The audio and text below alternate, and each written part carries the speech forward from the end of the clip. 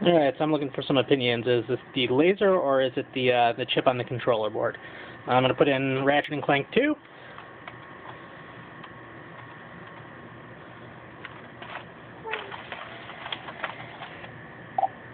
You can hear it grinding. It never spins the disc.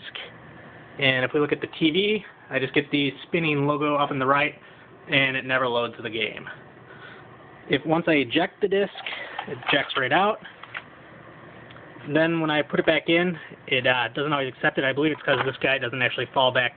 This guy doesn't actually fall back down like it's supposed to. So that may just be an alignment issue in the top of the tray, but everything else, mechanically wise, seems good, except for that it never spins the disc.